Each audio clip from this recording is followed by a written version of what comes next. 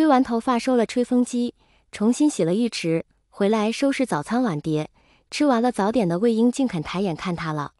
蓝忘机放下手里的琐事，单膝跪地，伏在他膝头，将人双手拢住，仰头与他对望。宝宝，你还肯不肯要我？只见他撇开眼去，撅起了嘴。留着给你买菜做饭，洗衣暖床，好不好？又瞥到另一侧，撅得更高了。罚我关禁闭，3个月不见你，到年底都不见，你混蛋！那你说怎么罚？哼，你先想着，我们去院子透透气，可好？带着人沿着玫瑰花小路走到门口，又折回去取了蓝色妖姬，毫不犹豫地单膝跪地。魏婴，蓝家20多年活在我父亲叛国自残的枷锁中，如今你解了这枷锁了，我们便重获自由了。你若不喜欢我从军，我便脱了军装；你若在意那一纸婚约，我便带你去领证。天涯海角，蓝湛陪你，不求你原谅，但求余生能够赎罪。这个机会，你可愿意给我？所以现在是求婚吗？连戒指都没有，跟我家宝宝求婚不会如此草率。这一次，只为求你不弃，留着蓝湛，好吗？我不留你怎么办？你还要去霍霍别人吗？蓝湛不敢，魏婴不留，我只能孤独终老，凄凄惨惨。蓝色妖姬是你蓝忘机的，我不喜欢，我要香槟玫瑰。我错了，我重买，你陪我去，随你挑，好吗？哼，我又不是小姑娘，干什么弄一屋子花，乱糟糟的你收拾。好，我收拾，里里外外都我收拾。中午我要吃水煮鱼，重庆那种的。我做给你吃，还是咱们飞重庆？你跪着有瘾啊，带我去吃鱼香辣婆婆。好，把花扔了。蓝忘机笑出了小括号，扔掉花，牵住了手。一顿水煮鱼，蓝忘机竟然吃得怡然自得，全程盯人傻笑，不怕辣了。第 N 次无奈地看看他，魏无羡腹诽，坏了，蓝湛脑子瓦塔了，怕不是得了失心疯。筷子没停，嘴也没听。虽然在重庆的时光并不愉快，但是辣的本性却是在一餐一饭中得到了慰藉。有时间还要回去多吃吃重庆菜。电话急哄哄响起来，魏无羡放下筷子开了免提。魏哥，快看新闻。望羡二人对视一眼，直觉不好。蓝忘机火速搜索，看到标题，眉头拧成了麻花。金子轩在汽车爆炸中身亡，同城的还有妻子江燕离。魏无羡看明白内容，脸色冷若冰山。谁做的？金子勋今早回京了。谁放他出来的？金家落他，江家也帮忙了。金子轩跟江燕离没找你吗？2个人对视一眼，都叹了口气。找了呀，亲自接机，坐了挺久才走，可是只顾怄气的人忽略了。知道了。气氛一下子悲愤交加。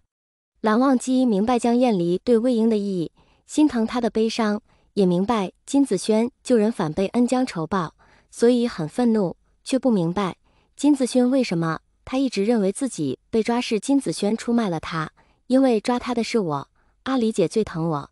葬礼上魏无羡一身漆黑，墨镜藏住了眼，临走的时候却被于子渊截住一顿羞辱。蓝忘机咬着牙忍着，却不想于子渊连他一块讥讽了。江澄自始至终不说话，却是在蓝忘机怒目警告于子渊的时候抵在了他胸前，一副保护母亲的架势。魏无羡终于摘了墨镜，红着一双眼变了脸色，真的怒了。于阿姨，魏家的人护短记仇，您是知道的。温家怎么散的，您还没忘吧？羡不才，睚眦必报。骂我可以，骂他不行。又拿一根手指点着江澄，眼睛却死死盯着于子渊。动他更不行。来呀，怕你呀。小时候记性不好，是于阿姨来接我找江澄玩，我才走丢的吧？丢了还能活着回家，真是白费了于阿姨一番苦心了。江澄闻言惊疑不定，蓝忘机眼里的怒火如有实质了。于子渊胆寒又心虚，终于扯着江澄走开了。回到家里，蓝忘机终于忍不住连珠炮盘问起来：“你早就知道了是吗？于子渊跟金子勋一伙的吗？怎么不告诉我呢？他还做过什么？是不是从小就欺负你？蓝湛，你不是话很少的吗？魏婴，别打岔，你还知道什么？我不许别人对你心存恶意。舌头胡乱的搅，碾碎了沙哑低沉的抱怨：你好吵，我累，伺候我，何以解忧，唯有投降。两个人都数不清有多久没有见面了，又经历了生死困局，自是一夜痴缠。蓝忘机返回部队不出1周，魏无羡就收到了最新的追踪器，一副银丝眼镜，有声音，有画面，还可以随着主人的眨眼动作截图录像。文件吗？自然是传到了蓝忘机那里。收到这种礼物，魏无羡无奈地摇头笑了笑，哎，家里醋缸子太能干也不是特别轻松的，不过这种工具对调查案情倒是颇有注意的。一时间不知道回什么礼，索性办完了辞职，直接去了部队。蓝曦臣接到门卫的电话，又惊又喜，一阵风似的跑出来接人。阿羡，阿羡，真的是你？忘机呢？大哥，我没告诉他。哦，有什么需要跟大哥说？有地方住吗？那个单间的，耐着性子猜了800种要求，没想到这么简单直接。千里送参，忘机好福气。啊有，离忘机近点的，楼层高一点。大哥，要再不拦着他这好心大哥连大床房都要讲出来了，真是骚得没眼看人了。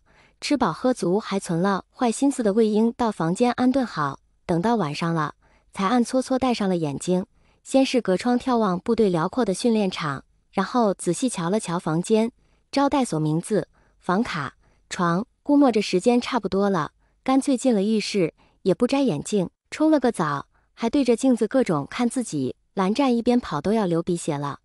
他吃完饭就发现魏婴定位亮了，看一眼地址差点叫出来，打开视频就看到熟悉的环境，还有故意拍下来的门牌号。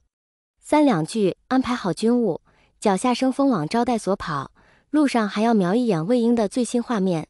跑到半路看到镜子里湿漉漉的身体，啊，这个妖精花样怎么这么多？一出电梯，电话就拨过去。喂，开门，别等我敲。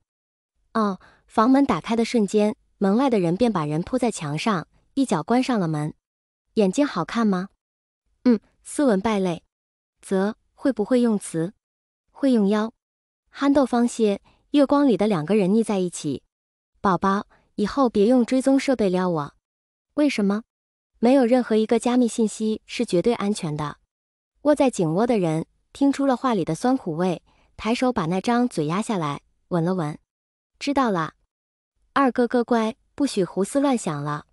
又紧了紧怀里的人，翻身埋头在他颈窝，温热的气声在魏婴耳边响起。对不起，因为我的密码被破译，让你担心害怕，让你痛不欲生，让你疯魔。你忘了我们约好的吗？不许说这个，只可以说很爱你，最爱你，只爱你，以后不许消失不见，没有下次，不许给我安排别人，舍不得，我只要你。